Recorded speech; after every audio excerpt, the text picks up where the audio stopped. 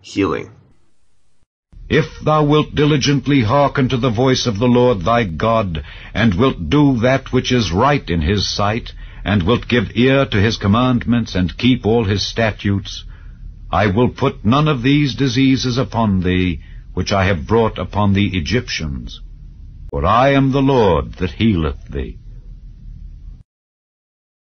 Thus saith the Lord, the God of David thy father, I have heard thy prayer, I have seen thy tears.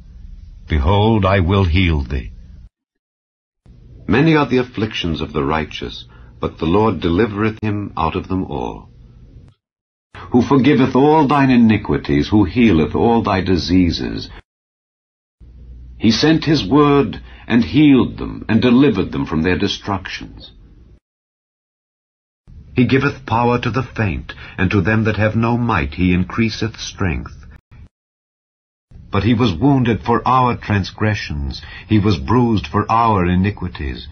The chastisement of our peace was upon him, and with his stripes we are healed. For I will restore health unto thee, and I will heal thee of thy wounds, saith the Lord.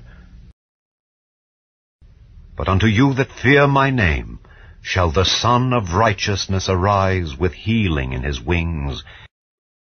And when he had called unto him his 12 disciples, he gave them power against unclean spirits to cast them out, and to heal all manner of sickness and all manner of disease.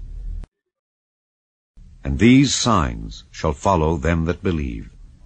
In my name shall they cast out devils. They shall speak with new tongues. They shall take up serpents.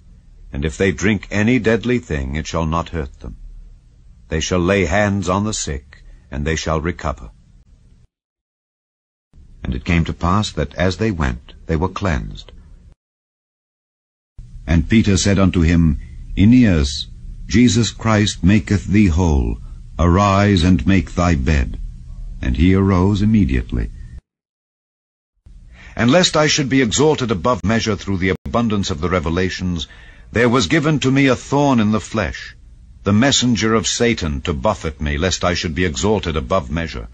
For this thing I besought the Lord thrice, that it might depart from me. And he said unto me, My grace is sufficient for thee, for my strength is made perfect in weakness.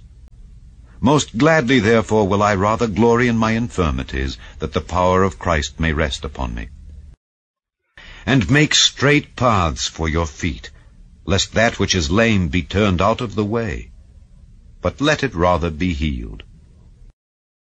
Is any sick among you? Let him call for the elders of the church, and let them pray over him, anointing him with oil in the name of the Lord. And the prayer of faith shall save the sick, and the Lord shall raise him up. And if he have committed sins, they shall be forgiven him. Confess your faults one to another, and pray one for another, that ye may be healed. The effectual fervent prayer of a righteous man availeth much.